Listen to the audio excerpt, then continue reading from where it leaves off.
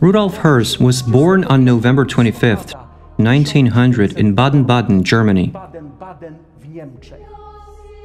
He was raised Catholic, and his father destined him to become a priest.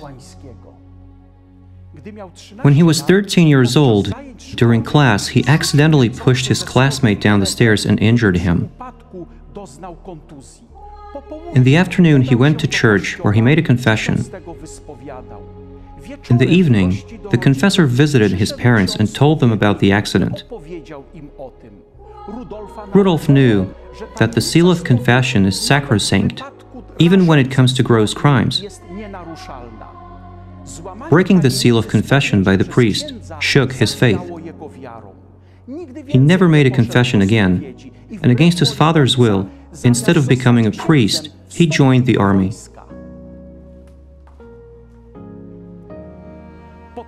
During the First World War, Höss fought in Palestine. While patrolling by the River Jordan, he encountered some peasants transporting moss on carts. They explained that they were taking it to churches and monasteries in Jerusalem. The moss was grayish with white-red spots. He soon discovered that Catholic churches and monasteries in the entire Palestine were selling it to the pilgrims, claiming it was from Golgotha, and that the red spots were supposed to be the blood of Christ. Horrified by the actions of the church, he turned away from God.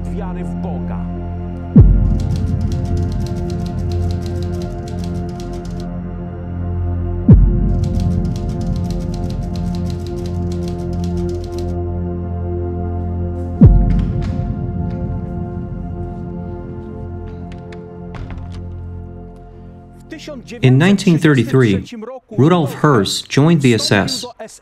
He served in the Dachau and Sachsenhausen camps. On September 15th, he commanded the execution of August Dickmann, a Jehovah's Witness, who was the first prisoner executed for refusing military service in Wehrmacht. On May 4, 1940, Heinrich Himmler appointed Höss as the commandant of the Auschwitz-Birkenau camp, entrusting him with building it. Höss was the commandant until December 1, 1943. The Third Reich awarded him the War Merit Cross First and Second Class for his credit in the extermination of Jews and Slavs.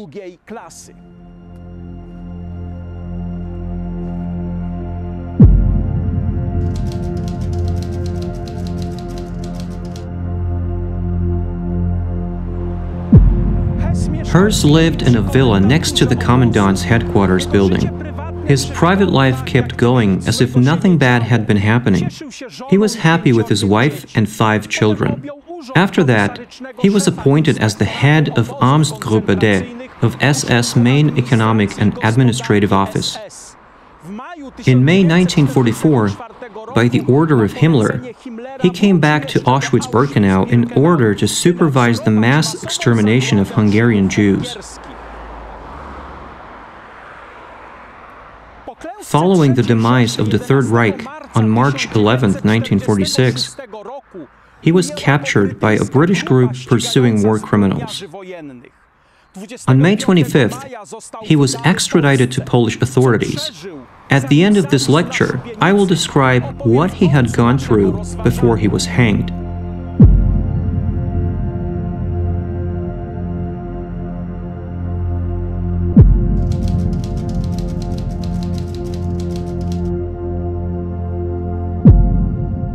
Can people like Rudolf Höss have any hope for God's forgiveness?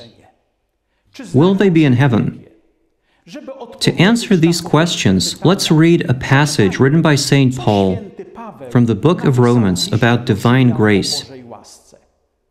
The book of Romans is a theological dissertation about divine clemency and forgiveness of sins through faith. Apostle Paul describes how to gain God's forgiveness and win back immortality. Today we will learn about the secret of salvation written in Romans, chapter 5, verses 15 through 19.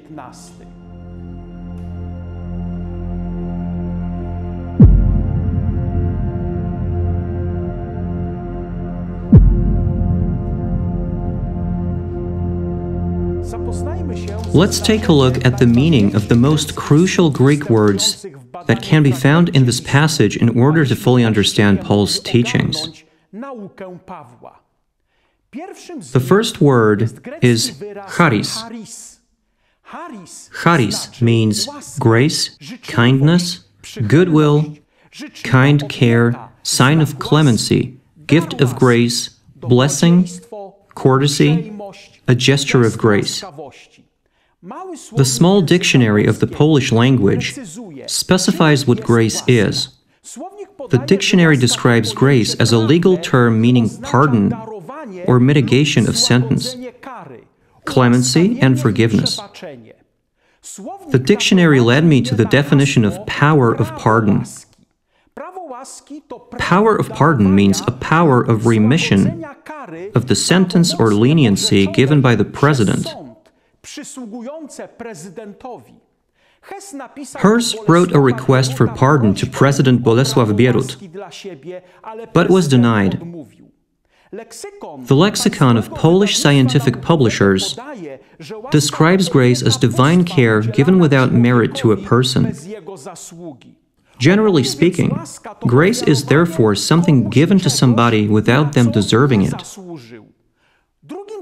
The second Greek word is charisma. Charisma means gift of grace, grace in the sense of the gift of grace. The third word is dorema. Dorema means a gift, something that somebody gives or offers to someone. The fourth word is dorea. Dorea is a donation.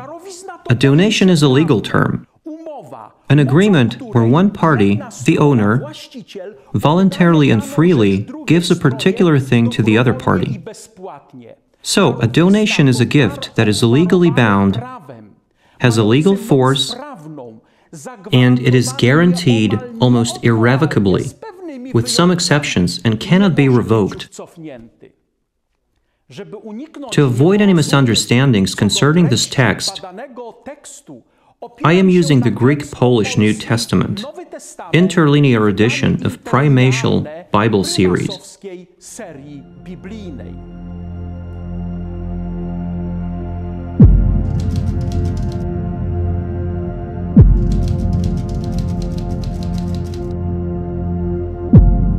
In the 15th verse, Paul writes, "But not as the beside fall, thus, and the grace effect, if for to thee of the one beside fall, the many from died too much, rather the grace of the God and the gratuity, in grace to thee of the one human, Jesus anointed, into the many exceeds." For a better understanding of this fragment, concerning previous remarks, I suggest this translation. But not as the offense, so also is the free gift. For if through the offense of one many be dead, much more the grace of God and the gift by grace, which is by one man, Jesus Christ, hath abounded unto many.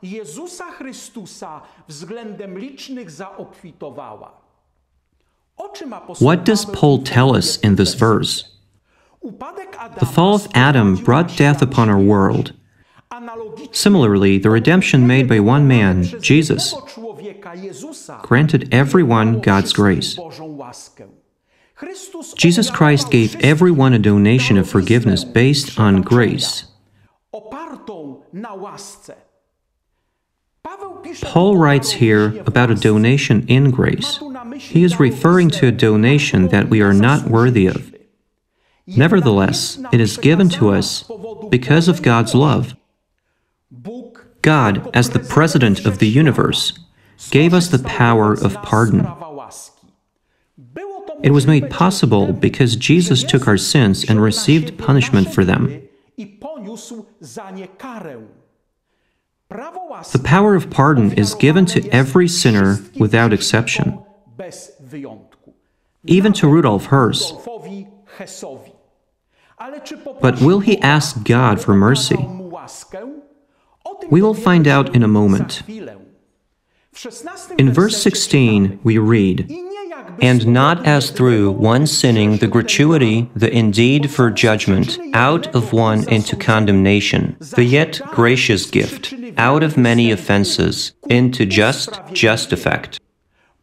I propose the following translation of this passage. "And not as it was by one that sinned, so is the gift. For the judgment was by one to condemnation,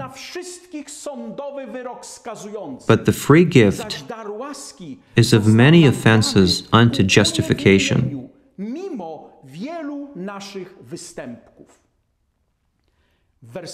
In verse 16, Paul mentioned the new meaning of God's forgiveness.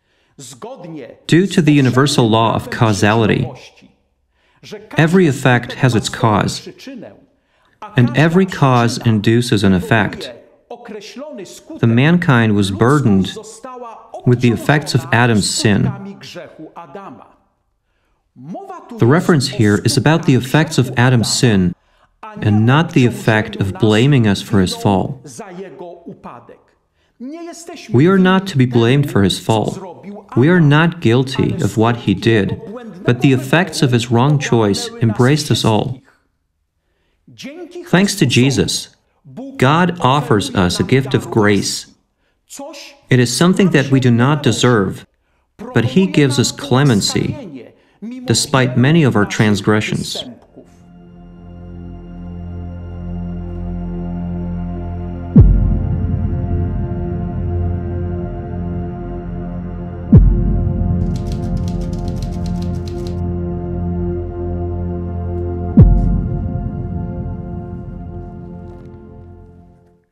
In verse 17, Paul writes, "If for to thee of the one offense the death reigns, through the one too much, rather the once, the excess of the grace and of the gratuity of the justice getting up in life shall be reigning through the one Jesus anointed."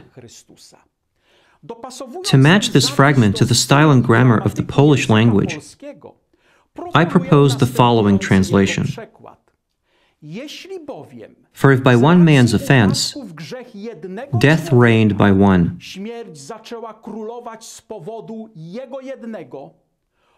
much more they which receive abundance of grace and of the gift of righteousness shall reign in life by one, Jesus Christ."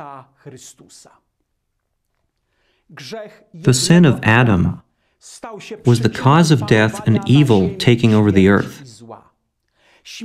Death is Adam's consequence. Similarly, only one person, Jesus, took the world's blame on himself. Based on this, the Lord used the power of pardon, which freed us from being condemned for our sins. The Son of God willed us his justice with his own blood, and therefore we regained immortality. In verse 18, Paul writes, "Consequently then, as through one beside fall into all humans, into condemnation, thus and through one just effect into all humans, into justifying of life." This fragment can also be translated as, "Therefore, as by the offense of one, judgment came upon all men to condemnation, even so by the righteousness of one, the free gift came upon all men unto justification of life." Here, the apostle explains the idea of forgiveness through faith. Because of Adam's fall, we embarked on the path of evil. The consequences of his sin became ours too. This provokes us to act against God's law, drawing judgment for our sins. Because of redemption made by Jesus Christ, we regained grace, God's forgiveness. If we accept it with faith, it guarantees us salvation. The acts of Jesus himself gave his Father the ability to use the power of pardon toward us, which automatically removes the guilt from us. In verse 19, Paul writes, "As even for through the disobedience of the one, human sinners were constituted the many, thus and through the obedience of the one, just shall be being constituted the many." The verse 19 can sound like this, "For as by one man's disobedience, Adam by implication, many were made sinners, so by the obedience of one, Jesus by implication, shall many be made righteous."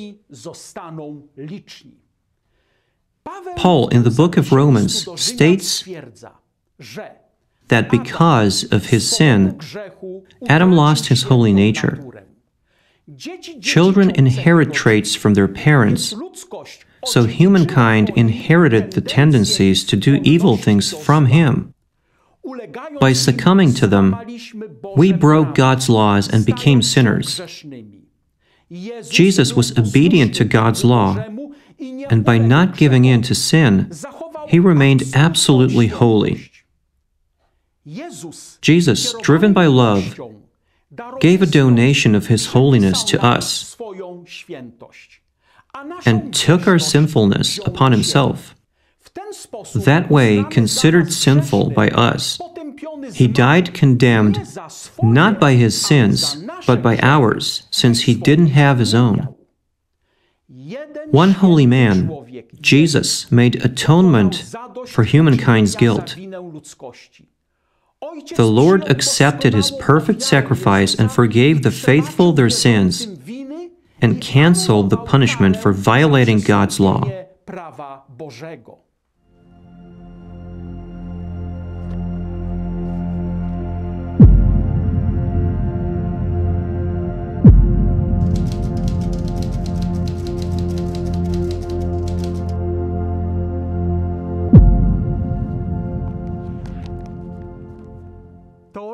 The theology of Paul shown in this excerpt from the book of Romans regarding the salvation of humankind comes down to the following conclusions.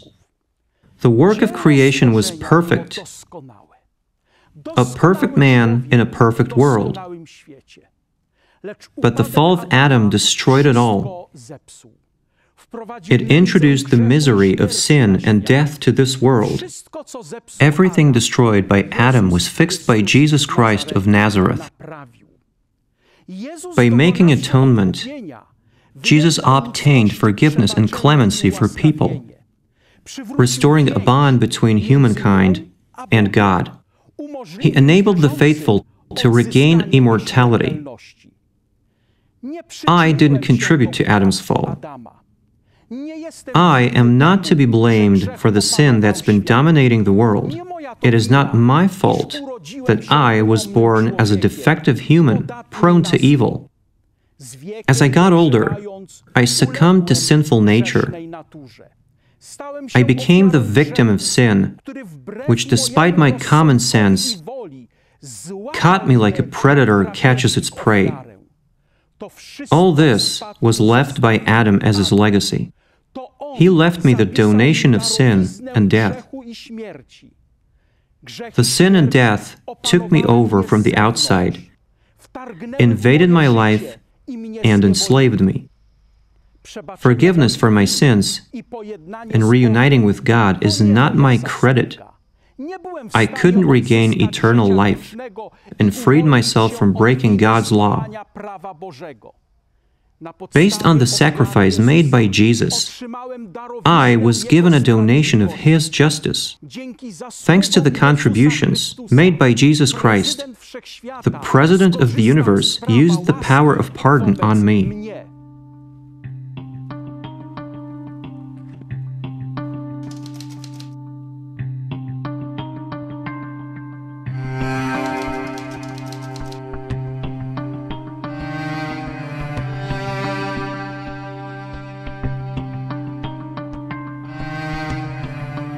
Following his arrival in Poland, Höss was imprisoned in the Mokotów prison at Rakowiecka Street in Warsaw, which survived warfare in the Warsaw Uprising.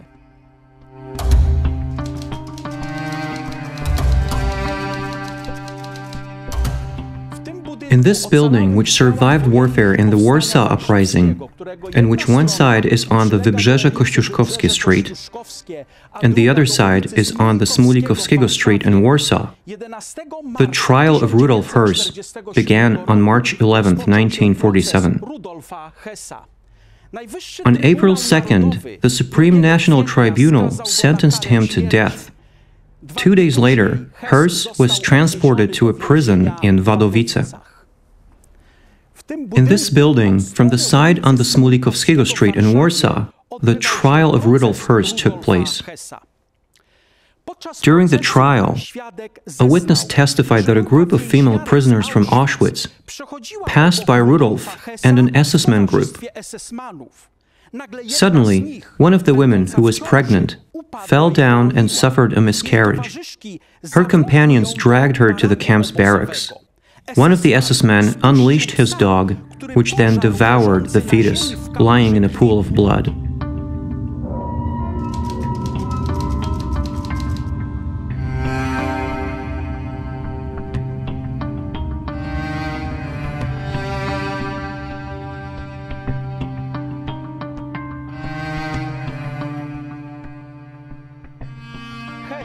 Höss, a religious man who was destined to become a priest, was disgusted by the proceedings of the Catholic Church and turned away from God.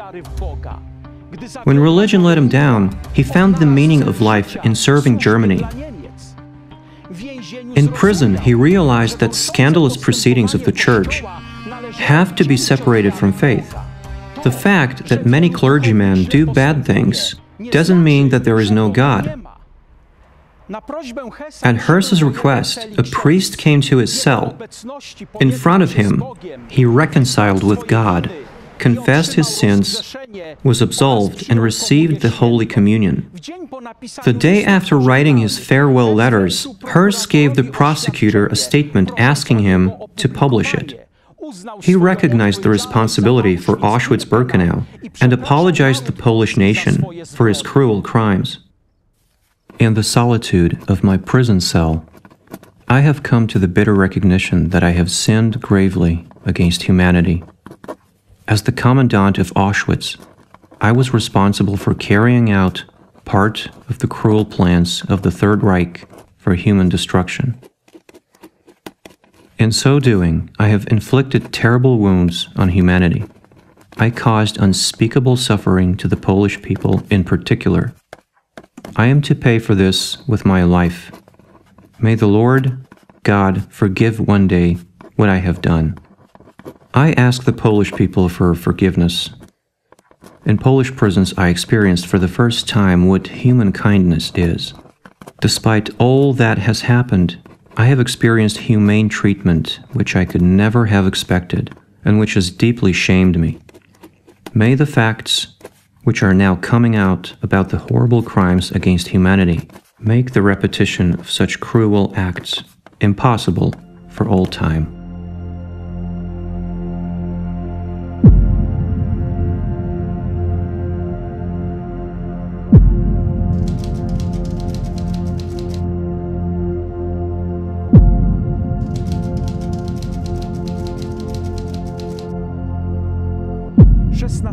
On April 16, 1947, Rudolf Höss was transported from Wadowice to the camp in Oświęcim and imprisoned in the grimly infamous Block 11th, the death block. The sentence was carried out on the same day at 10:08 a.m. by hanging. Höss asked for mercy, but President Bierut didn't use the power of pardon on him. Höss apologized to the Polish nation and asked for forgiveness. Did the nation forgive him? The history mentions that the execution of Höss was supposed to happen 2 days earlier, but the people of Oświęcim wanted to lynch him. That is why the execution was postponed and was not publicized. The Supreme National Tribunal also didn't recognize his remorse and sentenced him to be hanged. Höss confessed his sins to God in the Wadowice prison and asked the Creator for forgiveness. Did God forgive him? Will Höss be in heaven? Did the blood of Jesus wash away his horrible crimes? The truth about justification by faith written by Paul in the book of Romans convinced me that if God found Höss's conversion as sincere, he will be in heaven, because Christ took his fault upon himself and gave him his justice. Jesus once said, "And him that cometh to me I will in no wise cast out."